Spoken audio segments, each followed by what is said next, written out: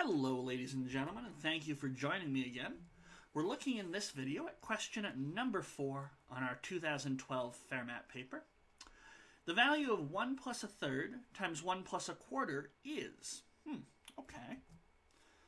Well, if we get common denominators, and I'm not going to write the common denominators, but you're more than welcome to if you want to, we can see that 1 plus a third is going to be 4 thirds, because of course 1 is 3 thirds. 3 thirds plus 1 third, 4 thirds. And 1 plus a quarter is 5 fourths. And now when I multiply those two, well, the 4's will cancel out. And I'll just be left with 5 thirds. And that's all there is to this one. Okay, and 5 thirds is an answer. Oh, there it is. It's A. And there we go. All done. Question number 4. So up next, of course, question number 5. I'll see you there.